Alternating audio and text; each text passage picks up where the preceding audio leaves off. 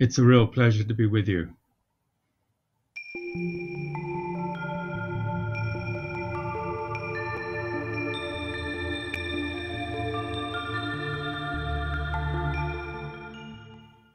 Well, that's a very broad question. It's hard to know where to start, but as you brought up my mother, maybe I'll start there, because she was somebody who was sensitive and was sometimes able to know things without sensory input, as it were. So that, in a way, was my first introduction to the psychic rather than the spiritual. And although these things overlap, they're by no means the same.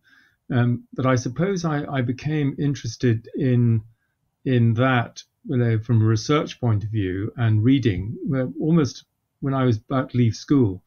And I read a book by Justin Glass. I can't remember the title now, but it was all about psychic experiences. And so I got this sense of contextualizing my mother's experiences, but within the larger literature and field, if you like. And then in my last year at university, I discovered Swedenborg.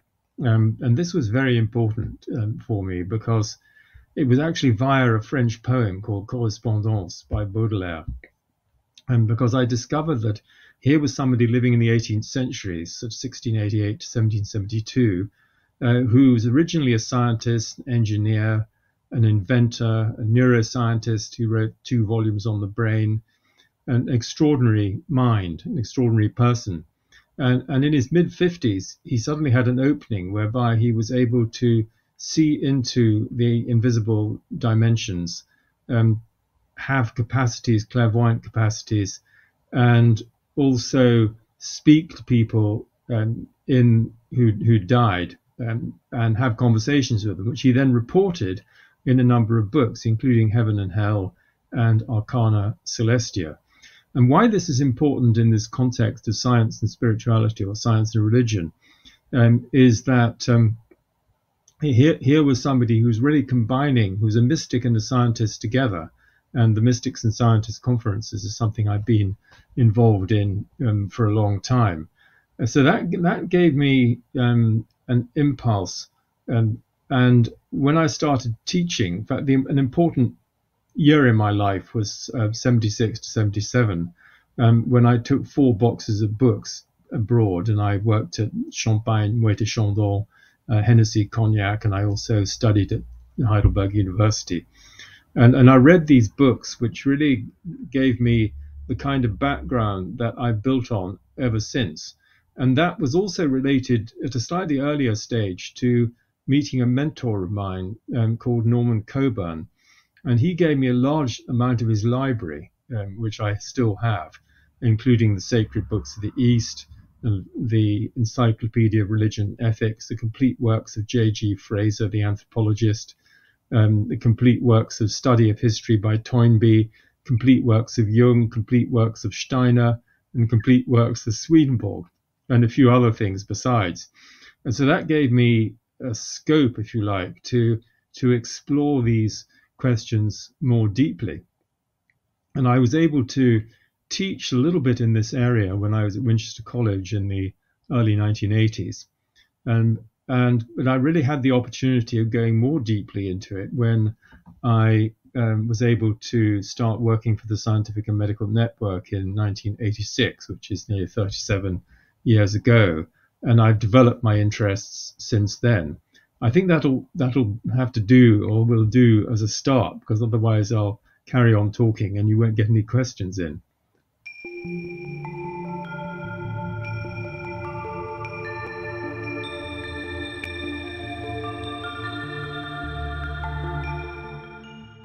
Inspiring Purpose is the title of a young person's project that I ran for about 15 years, and which is currently not being funded, but it's a very, I can say more about it in a moment. And this sense of purpose has always been very important to me, and inspiring purpose in other people, and young people in particular, I think is crucial. So that's in the Transforming World Views. And that's more to do with my work with the Scientific and Medical Network and the Galileo Commission and the various other charities, educational charities I've been involved with, because I think we do need a fundamental change of worldview away from mechanistic materialism towards something which is both ecological and spiritual and, and integrative and systemic. I mean, all sorts of different words you could use. But the worldview that results in the challenges that we are facing at the moment clearly needs to be transformed. I wouldn't say an upgrade, because that upgrade would imply that we could have more of the same in the same sense. I think we actually need to change direction and change our priorities and fundamental values. And then living our truth, that's always been important to me, because when I was at university, I studied existentialism. And in existentialism, you have this notion of authenticity, of being true to yourself. And in about 1975, I read a very important book called Testimony of Light by Helen Greaves. And in that, it talks about a blueprint, the idea that we come in with a blueprint of a sort of soul purpose, if you like. And our job is to keep close to that blueprint, to try and remember as much as possible of it, because the fall in Gnostic philosophy, for instance, is sometimes a fall into separation and a fall into forgetfulness and a fall into spiritual sleep, if you like. And so I've always tried to keep myself what I call on track, so far as this blueprint, this evolution, this soul purpose, and living my truth is concerned. And it's also important in terms of integrity, because I've had to make certain sacrifices, in a more worldly sense, in order to maintain that sense of integrity, and not betray, as I would see it, fundamental spiritual principles. And this particularly is connected with my work with Bulgarian sage Peter Dunov, because I had to take a stand and really say that this is what I believed in, this is what I was going to devote myself to. So I think that's probably, hopefully, reasonable explanation of those three key theme phrases in my life.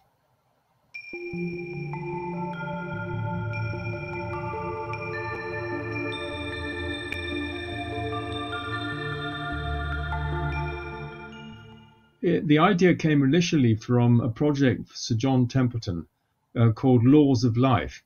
And what he felt, and he was a great financier and philanthropist, he felt that young people needed to formulate for themselves and understand some fundamental laws of life.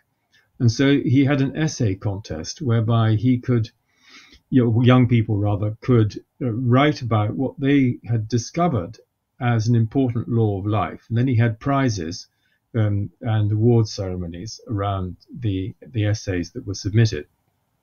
So I tried this idea out, but I wasn't very successful, because really young people don't need an extra essay to write.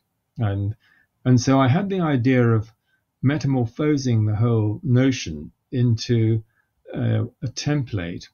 And the template was originally a huge A0 poster, absolutely enormous, and it folded up, but it had different sections on it. And then we transformed it into a 3-page template, where the first page is about values and qualities and virtues. And so there are different ways of carving it up, as it were, depending on whether I was doing the Olympics or the Commonwealth Games or World War I. But the principle was that there were 4 boxes with different values and qualities themed into the 4 streams, if you like. And then what young people had to do, or have to do, is they have to identify which of those they are really good at and which they really need to work on. Originally, we just had them ranking them in sort of order and then writing something about the one they thought was most important. And just as an aside, the most important qualities or features for young people are friendship and trust. And we found this repeatedly every year. And so that's the values part. And then depending on the exact template, we might have a favorite poem or a favorite image with World War One or the poem and the image together. And then page 2 is inspiration. And who are you inspired by? Why do they inspire you? And another section for quotes by that person or inspiring quotes. And so that's page 2. Page 3 is aspiration. So at one point it was called inspire-aspire. And so it's converting inspiration into aspiration. And so that typically we'd ask them to answer specific questions. What do you want to achieve and contribute in your life? Not just achieve, but also contribute. Because as Churchill said, we make a living by what we get, and we make a life by what we give. And so giving back is incredibly important, and also for a sense of satisfaction and happiness and contentment.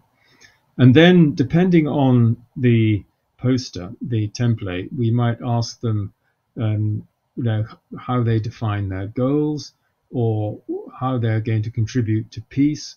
And we always have a question which puts the student on the spot. In other words, what are you personally going to do about this? Not what are other people, what are they going to do, but what are you going to do? How are you going to contribute? Because if we want a different kind of world, then we need different kinds of people, different priorities, different values, and we need to co-create it together with a really coherent vision.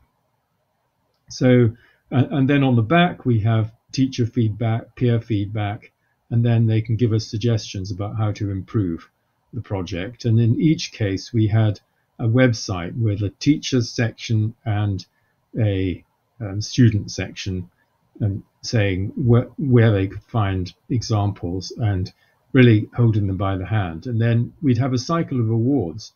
And so in the summer, we'd ask the schools to send back their best half dozen posters in different year groups.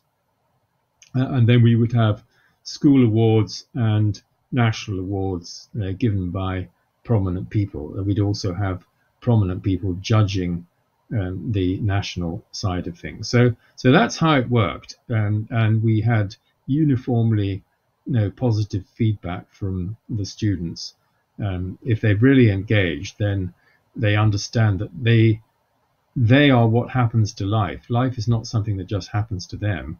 They can happen to life.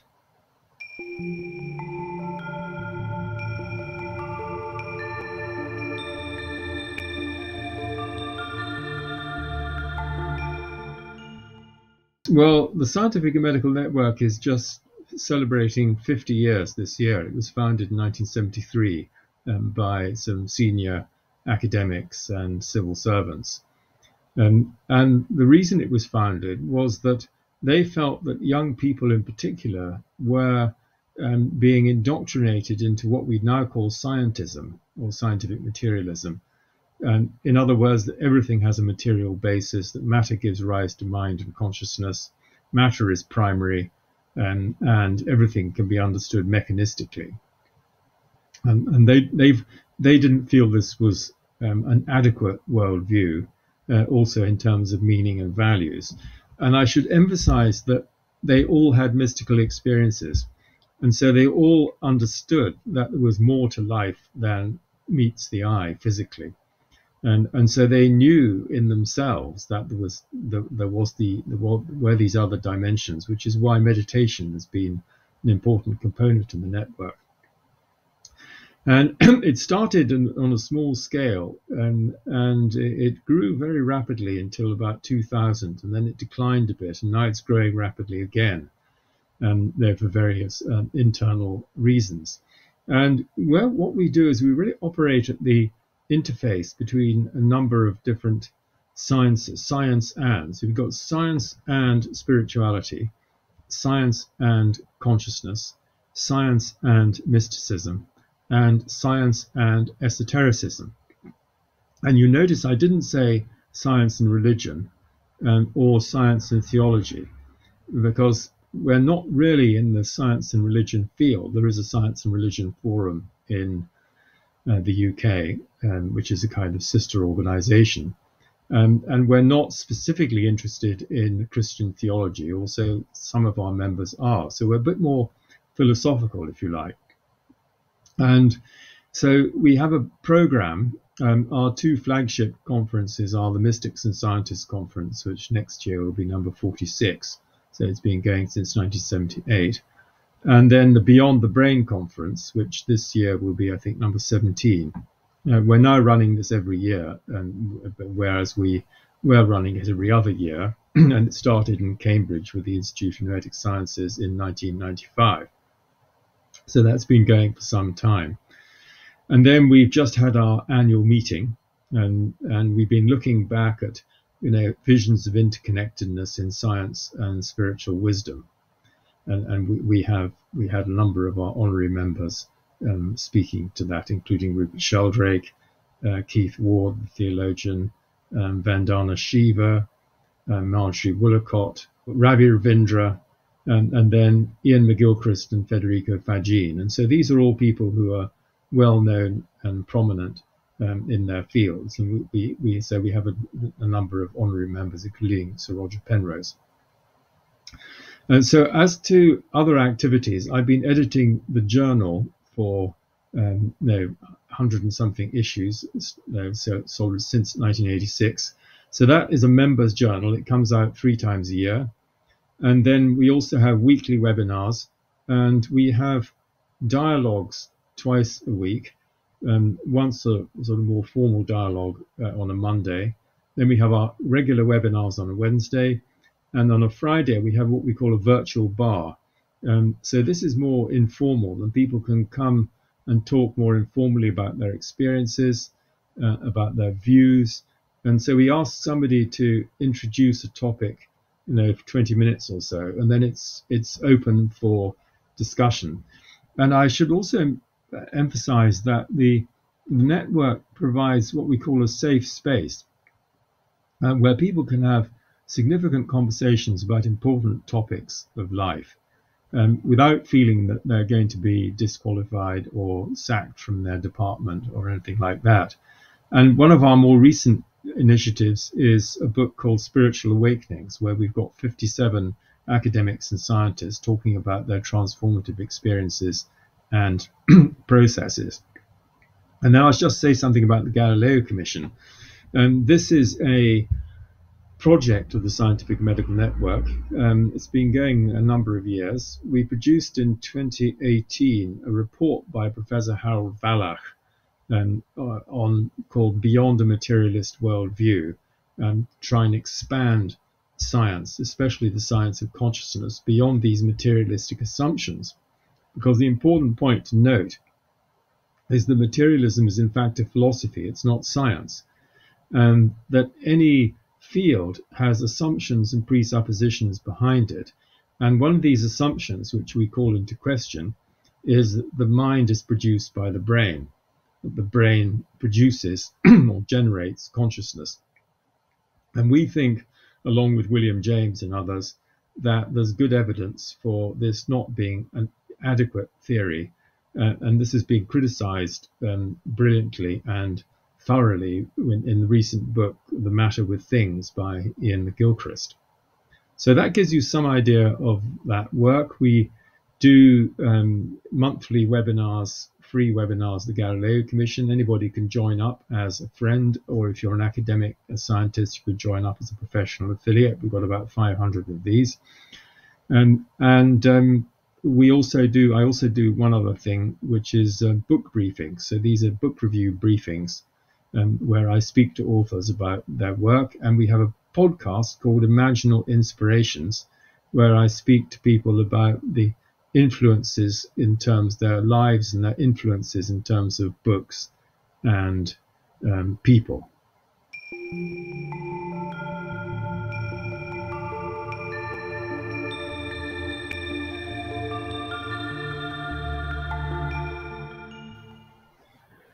Well, I suppose, my first book I wrote it in 1982, and it was called Survival. I wrote it, in fact, over the summer holidays from when I was teaching. I'm not quite sure how I managed that, but I did.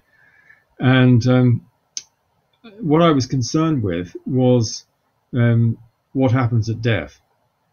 And is our consciousness, our mind, are they just extinguished with no trace? Or is death a kind of transition into another state of being, another state of consciousness? So that was a book that looks at the history of the mind-body problem or issue, and how people see the relationship between the brain and the mind, the brain and consciousness.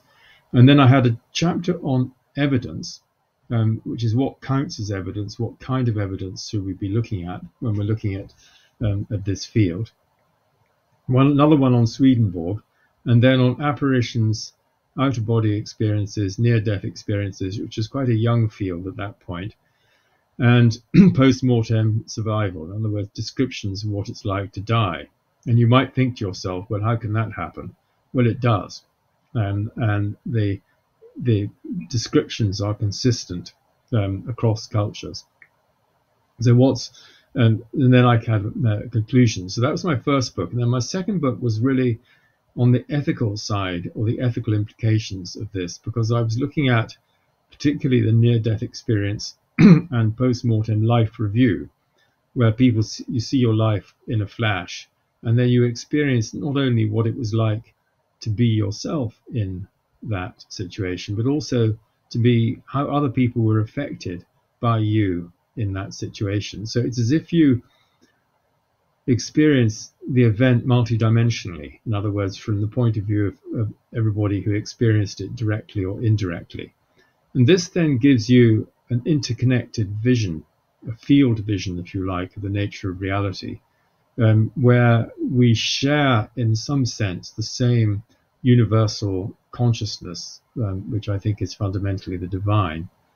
And that means that we can affect each other because we're microcosms of the same life, the same consciousness.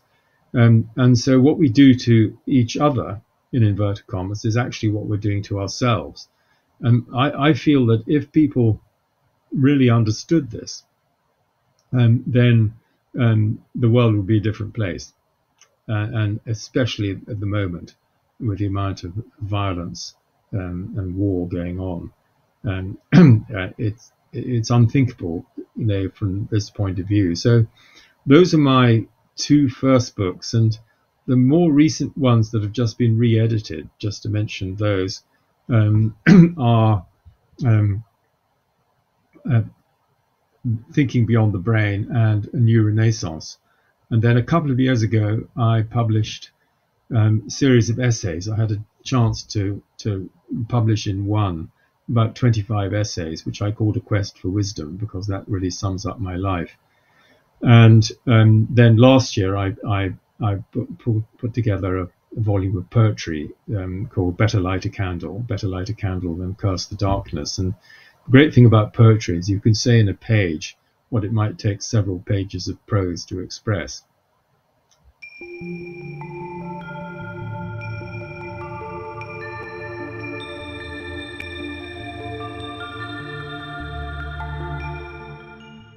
The book came out originally in 2010, and up until that point, and even since, we've held a number of conferences, with the title something like Towards a New Renaissance. Because if you go back to earlier Renaissances, particularly the Florentine Renaissance, it was a renaissance of wisdom. Suddenly, there was access to previously unpublished or other untranslated works, particularly of Plato and Platonism. And that gave a new impetus to the spiritual and indeed also intellectual development of Western Europe. And we're talking obviously about Western Europe here particularly, rather than other parts of the world. And so this is one model, if you like, literally meaning rebirth, one model of renewal. And so that's the reason why we used that title. It's a different way of saying, if you like, transforming worldviews, or transforming paradigms, if you were to use a more scientific or philosophy of science term. So the rebirth implies going back to the roots. I think it's prophetic.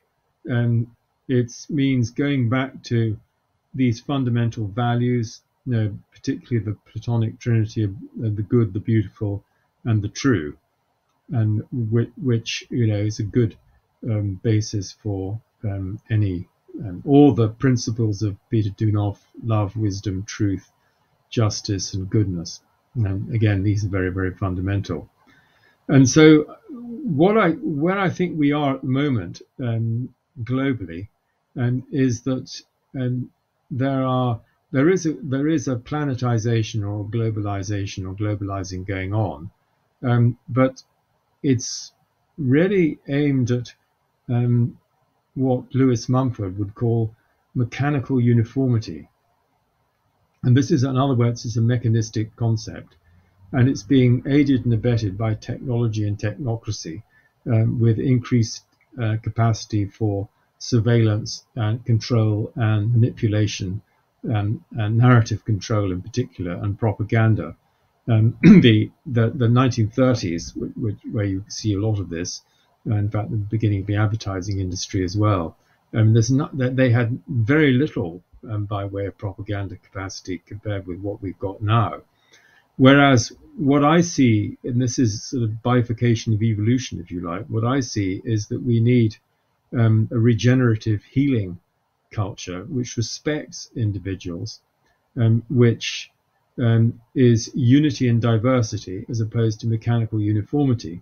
And if I were to put this in the Ian McGilchrist right hemisphere, left hemisphere language, then his critique would be to say that technocracy, which is scientific engineering of society, notice the engineering metaphor there, is a left hemisphere activity, all about control and manipulation, because this is the forte, and regulation as well. We're absolutely steeped in regulations and procedures. Whereas if you integrate the left and the right, and then the right hemisphere gives you intuition, it gives you imagination, it gives you apprehension of novelty. And he's not saying that we should prioritize the right against the left. He's saying we just got to get them in balance. And if you get them in balance, in harmony, then you have the kind of society which corresponds to nature, because nature is unity and diversity. It's harmony and diversity. There is competition, but there's also cooperation. And so this is a much more localized and non-militarized vision. And you can see that's what some people call glocalization as opposed to globalization. And you can see this moving in the opposite direction of subsidiarity, of delegating capacity to local initiatives, encouraging grassroots, and encouraging local agriculture rather than global food systems, which are becoming more and more artificial. But all the money at the moment is on the technocratic industrial side. And this is why we urgently need more people to understand exactly what's going on, why it's going on, and to come up with an alternative vision where we can really be human, develop our humanity, rather than becoming inhuman by combining machines or merging humans with machines, which is part of what's called the fourth industrial revolution. And all of this is being driven by a number of agencies, but in particular the World Economic Forum, which is an incredibly influential business network that works with and within governments to try and promote its agenda, which is also expressed in the UN 2030 Sustainable Development Goals. And so one needs quite a lot of perspicacity to understand what's going on between the text, if you like, because the words are one thing, but the reality of what the words mean is another.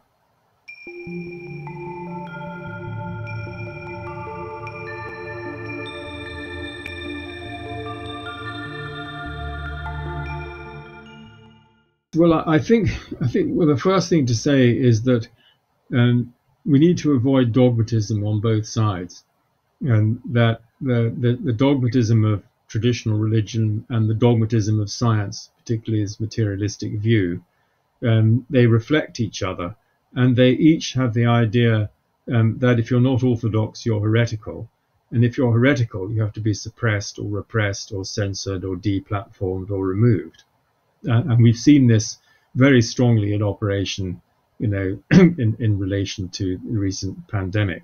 The information control has been absolutely unprecedented. And so I think really that one of the important things, which is also a value of the network, is balancing openness and rigor, critical rigor, because if you're open without any critical analysis, then you can be taken in. But if you are overcritical, then you won't be sufficiently open to new perspectives. And so this is I think a transformative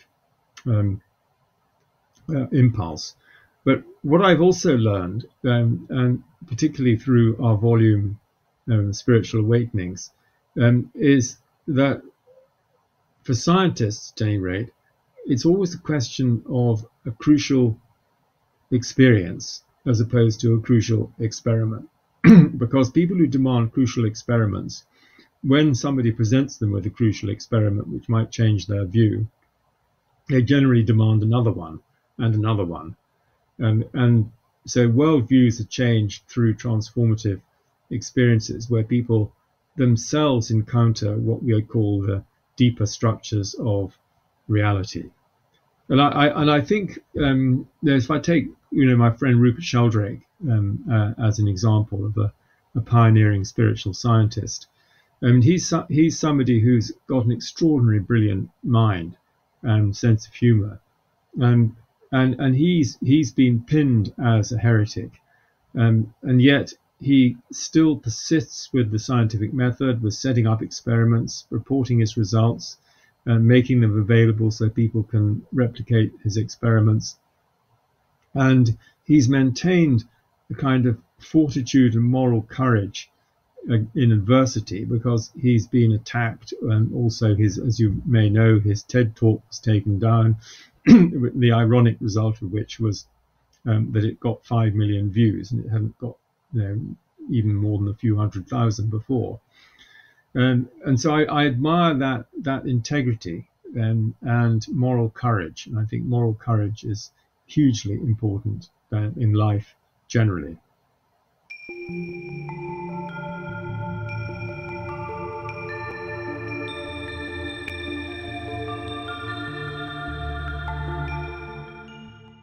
Well, I've learnt a lot about this from a number of people, including Piterim Sorokin and Peter Dunov. So I just focus on on them. Sorokin was the first professor of sociology at Harvard in the 1930s, and he had a big research project in the 1950s, which was published as The Ways and Power of Love in 1954. It's republished by the Templeton Foundation in 2004. And he recognized that these different levels of love, different types of love, in a very similar way to Peter Dunov, whose higher understanding of love he called love as a force in the mind and love as a principle in the spirit. And by love as a force in the mind, he meant that people who embodied love and served love, and Gandhi, Nelson Mandela, Jane Goodall, you can think of your own examples. And then love as a principle in the spirit is a love that resolves contradictions, that resolves polarities. And we live in a system which is predominantly driven by power, greed, and manipulation and fear. So we need a reversal of this polarity, almost like a kind of pole shift, if you like. And we need to take love more seriously, with a capital L. And what Gandhi said. He said, love is a cosmological force. And he demonstrated this. And so I think we need to work together to elaborate and practice a profound revolutionary philosophy of love. After all, what was Jesus's message about? What is the message of the great sages? The message of the great sages is always love and compassion, love and wisdom. Understand cosmic laws, act according to cosmic laws. And the sages are the people who've been there, and they are the greatest human beings who've ever existed on the planet. So we should be listening to what they have to say. And so that would be an alliance for me. And there are very many people and groups, including your own, working around the world to try and bring this forward. But I think we need, as a society, to take this much more seriously and realize how much we already do out of love. Some of our institutions, the Red Cross, other charities, they're all set up because of a motivation of love. And so Peter Dunoff said that we're moving towards a culture of love, which eventually will triumph because the regressive negative forces are ultimately self-defeating. But then we need to stand as beacons of light, as beacons of love individually and as groups, so that people can see that this is the fundamental spiritual reality and value. And Dunoff himself said that when we go to the other world and we have our life review, he said, you will be examined on how you have applied the law of love. And that's quite a thought, and one that I'll be challenged with myself. But I think it's up to us to try and live as consciously as we can in service of the greater whole.